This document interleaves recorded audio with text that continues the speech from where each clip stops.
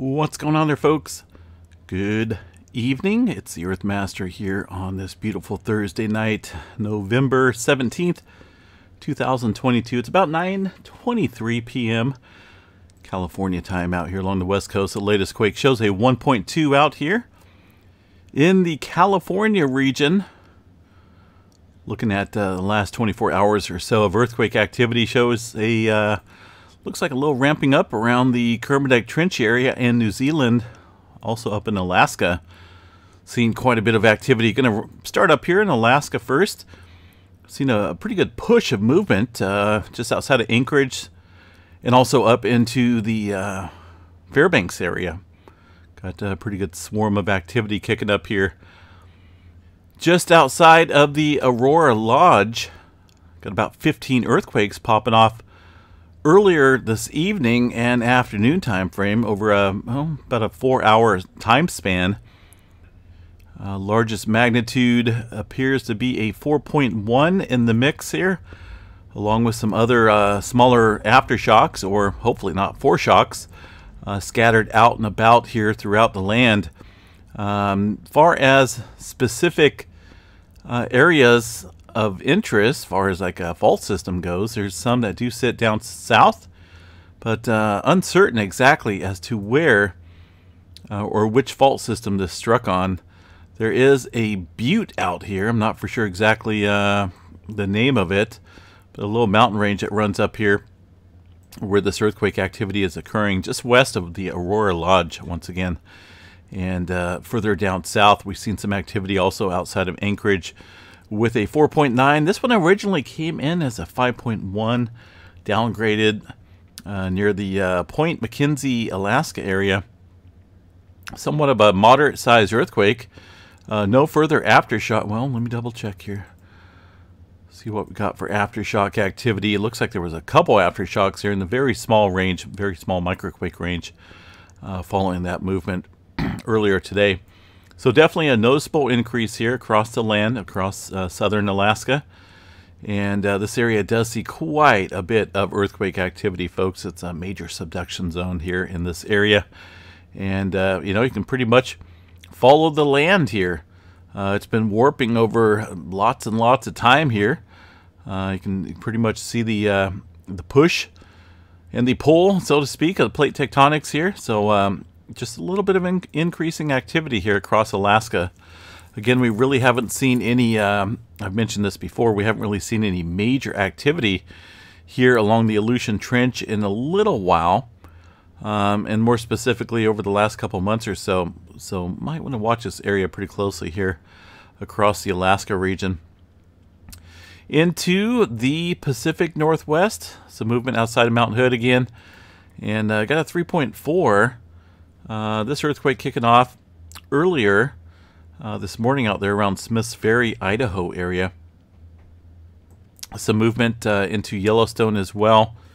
Looks like a little bit of activity kicking up here across the region. Let's go ahead and check out the latest Yellowstone graph here. And looks like definitely still some earthquake activity, some very small microquakes there across the region of Yellowstone National Park, and some of that showing up there on the USGS map. California in general, a little spotty activity across the entire state. Some movement outside of the Bodfish area.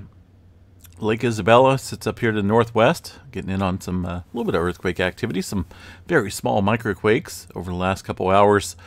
No major swarms, no major movement here to take note of across the region. Just typical movement across the California area. Kind of seen a little bit of uptick across the Nevada region outside of the Pyramid Lake, and also over here around the Eureka area. A couple 2s and some 1s out there. Overall general seismic activity, though, just slightly elevated across the region. Oklahoma, looks like some movement outside of the Calvin, Oklahoma area. 2.2 coming in within the last hour. And I know there's some fault systems that sit up here. I'm not for sure about any fracking operations out here, but we'll take a general look and see what we got. And sometimes it's hard to tell. Gosh, is that Is that snow or frost? It's kind of weird looking. Looks like some of this imagery may have been taken when there was a light dusting of snow out here. So it's kind of hard to see what's what. Little pond over here. I don't think that's a wastewater injection well system, but who knows? Either way, a little bit of activity kicking up around the Oklahoma area. Down in Texas, earthquake country here.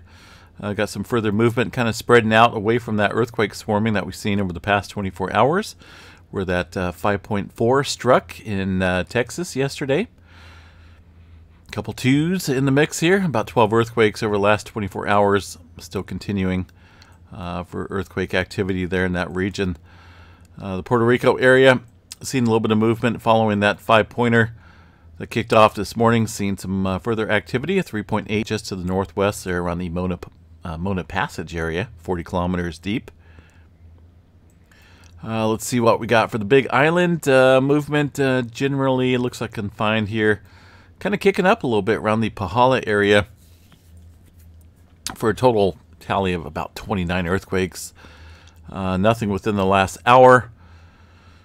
Around the Kermadec Trench, Tonga Trench area, noticing things kind of lighten up here, including a 4.6 here along the Kermadec Trench, the latest quake on this area. Remember all the earthquake activity here over the last week. A lot of deep movement and subsequent shallower activity around the Tonga Trench, Fiji area, with only very minimal adjustment here across New Zealand. We could be starting to see a little sign of activity here along the Kermadec Trench, so watch that region pretty closely. Further activity across Papua New Guinea and up around Japan as well. No major movement noted across the Kuril Kamchatka. And over here in this area of the world, the latest earthquake looks like a 4.4 outside of the Tajikistan area. I can't remember the exact pronunciation.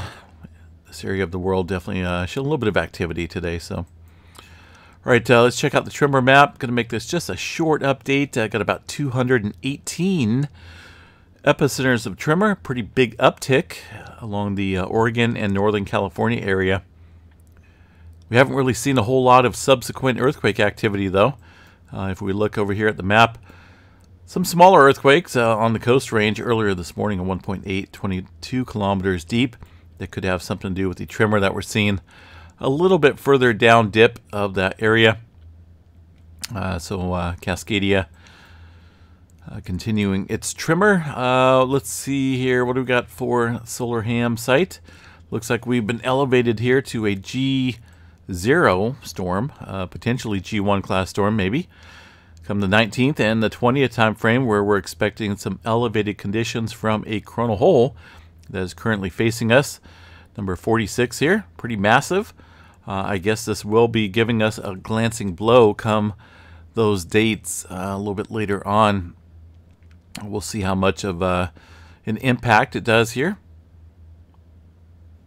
No major solar flaring activity over the past 24 hours or so. We've seen one, well, upper C, well, maybe a mid C flare or so.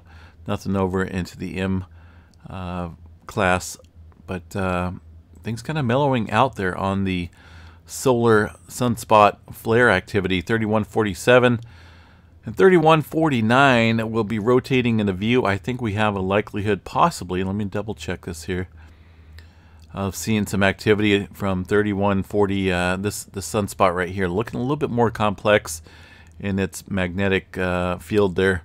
Might be something to watch from 3147. Currently sits at about 95% chance for C flare, M flare at 15, and X flare around 1% or so.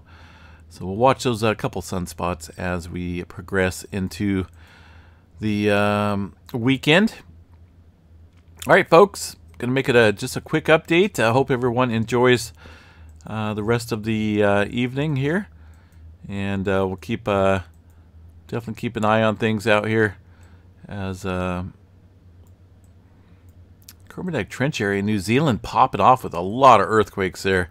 I know the USGS didn't show it, but definitely seen a noticeable increase there around the North Island. Things stirring up pretty crazily, so watch that area pretty closely. It's one of our zones that could be seeing a larger earthquake here pretty soon. All right, guys, have a good night. Stay safe. We will chat you guys here pretty soon. Peace out.